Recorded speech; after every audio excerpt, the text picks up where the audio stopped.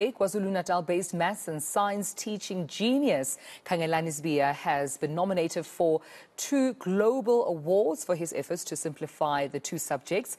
Dr. Sibiya will next week jet off to the US for the International Pinnacle Awards and is nominated in the Most Inspiring Global Educator category.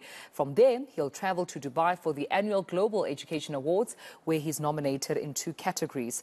Well, Dr. Sibiya speaks to us now from Richards Bay, and thank you so much for joining us. A very warm good morning to you and a big congratulations. I mean, this is quite a huge milestone for you, for the education sector, for the country. We're really happy and proud that we get to have this conversation with you. What makes you so passionate about both these 2 subjects, maths and science, but also your students and making sure that you bring the 2 together? Thank you so much, and I want to take this opportunity to greet you and your viewers as well.